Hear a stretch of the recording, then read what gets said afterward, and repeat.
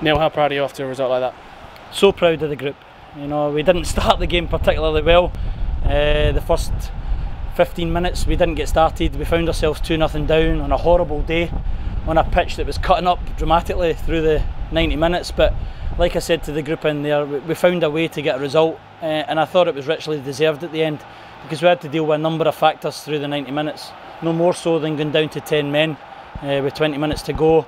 But like I said, the attitude, the application, and the real desire to, as I said, with 11 and 10 to respond in the way we did was really pleasing.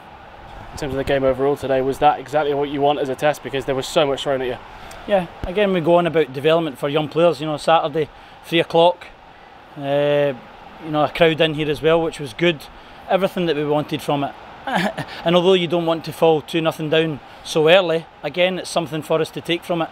You know, how we responded and what we've got in the dressing room in terms of the desire to get back in it was immense. What did you put that start down to? Was it just kind of finding their feet? They went 2-0 down very, very quickly.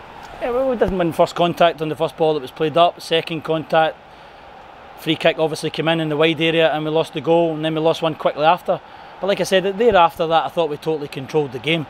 Up until the moment obviously when Kane got sent off, and then we found a way to dig in.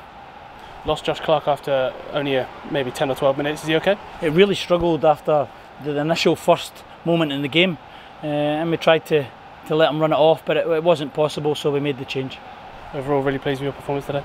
Yeah, listen, really pleased with the group in recent weeks and months. You know, we're going through a really good spell, but we've got loads of things to improve on as always, but a number of pleasing aspects today, and like I said, they should be really proud of themselves gaining that win.